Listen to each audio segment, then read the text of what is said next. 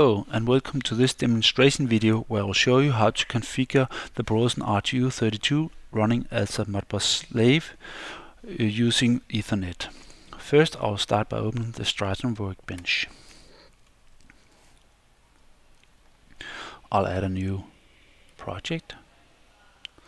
Select the destination where the project should be saved. Give the project a name, ModbusTCP_slave. I'll select the language for the project, release build, and the IP address of the RTU32, which is going to run as a Modbus slave. Like this. Next thing to do is to add the Modbus slave driver.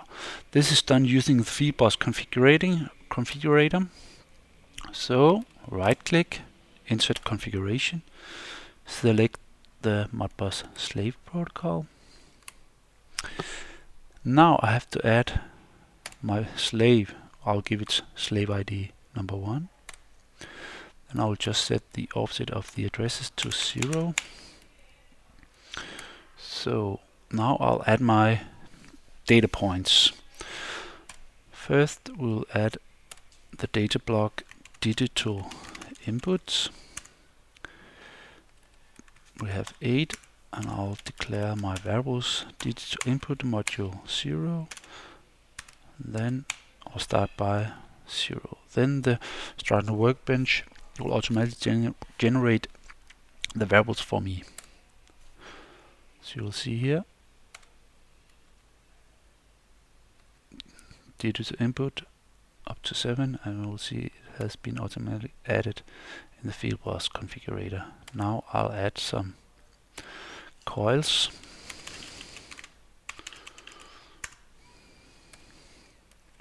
One, 2, 4, and again my variables digital output module 0 and the bit number, and then I'll add some input registers, analog values 1, 2, 4.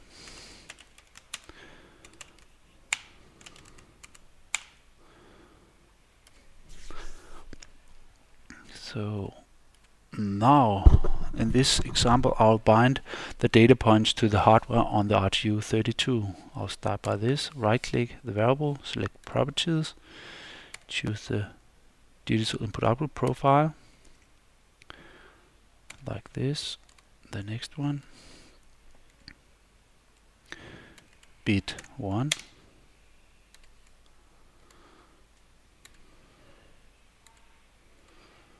bit 2,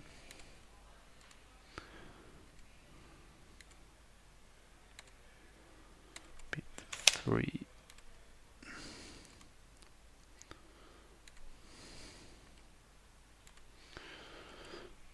four,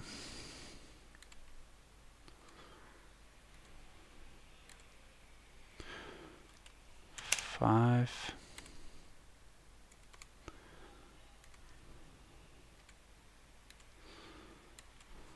6, and the last one,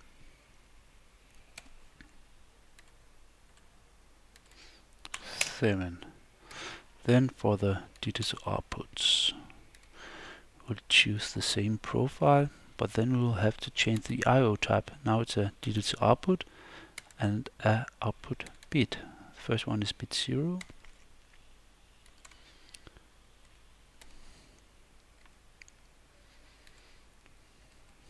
Digital output bit, bit 1.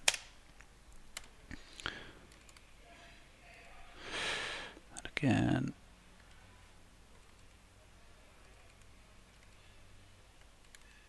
and bit 2. And for the last digital output, digital output bit, and it's number 3. Now for the analog inputs, choose the other profile for analog input outputs. We'll do the scaling because it is 14 bits.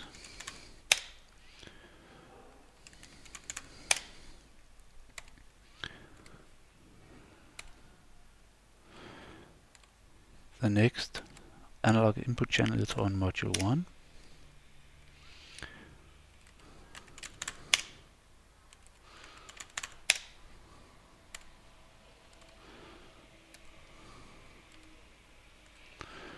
Module 2.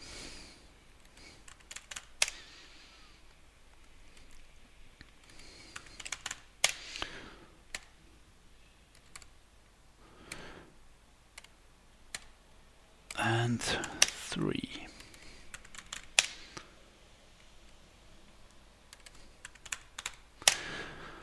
So now we have done the binding to our hardware. Then I need to use a function block, and it's called advanced, and we have the